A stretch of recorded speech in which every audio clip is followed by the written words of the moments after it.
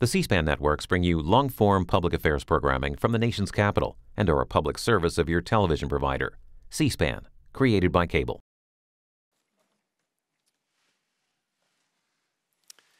Do you solemnly swear or affirm that the testimony you're about to give is the truth, the whole truth, and nothing but the truth? Thank you. Let the record reflect that the witness answered in the affirmative. Mr. Comey, the floor is yours. You can take as long or as short as you'd like.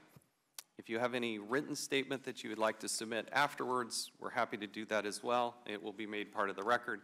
The time is now yours. Director Comey, you're recognized. Thank you, Mr. Chairman, Mr. Cummings, members of the committee.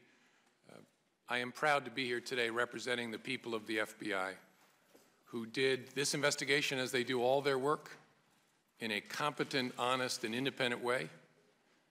I believe this investigation was conducted consistent with the highest traditions of the FBI. Our folks did it in an apolitical and professional way, including our recommendation as to the appropriate resolution of this case. As I said in my statement on Tuesday, I expected there would be significant public debate about this recommendation, and I'm a big fan of transparency, so I welcome the conversation we're going to have here today. And I do think a whole lot of folks have questions about, so why did we reach the conclusion we did, and what was our thinking? And I hope very much to get an opportunity to address that and to explain it. And I hope at the end of the day people can disagree, can agree, but they will at least understand that the decision was made and the recommendation was made the way you would want it to be, by people who didn't give a hoot about politics, but who cared about what are the facts, what is the law, and how have similar people, all people, been treated in the past. Maybe I could just say a few words at the beginning that would help frame how we think about this. There are two things that matter in a criminal investigation of a subject. What did the person do? And when they did that thing, what were they thinking? When you look at the 100 years plus of the Justice Department's investigation and prosecution of the mishandling of classified information, those two questions are obviously present. What did the person do? Did they mishandle classified information? And when they did they know they were doing something that was unlawful? That has been the characteristic of every charged criminal case involving the mishandling of classified information. I'm happy to go through the cases in particular. In our system of law, there's a thing called mens rea. It's important to know what you did, but when you did it, this Latin phrase mens rea means, what were you thinking?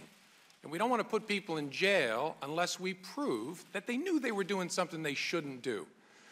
That is the characteristic of all the prosecutions involving mishandling of classified information. There is a statute that was passed in 1917 that on its face makes it a crime, a felony, for someone to engage in gross negligence. So that would appear to say, well, maybe in that circumstance, you don't need to prove they knew they were doing something that was unlawful. Maybe it's enough to prove that they were just really, really careless, beyond a reasonable doubt. At the time Congress passed that statute in 1917, there was a lot of concern in the House and the Senate about whether that was going to violate the American tradition of requiring that before you're going to lock somebody up, you prove they knew they were doing something wrong. And so there was a lot of concern about it. The statute was passed. As best I can tell, the Department of Justice has used it once in the 99 years since, reflecting that same concern. I know from 30 years with the Department of Justice, they have grave concerns about whether it's appropriate to prosecute somebody for gross negligence, which is why they've done it once that I know of in a case involving espionage. And so when I look at the facts we gathered here, as I said, I see evidence of great carelessness, but I do not see evidence that is sufficient to establish that Secretary Clinton or those with whom she was corresponding both talked about classified information on email and knew when they did it, they were doing something that was against the law. Right? So given that assessment of the facts, my understanding of the law, my conclusion was and remains, no reasonable prosecutor would bring this case.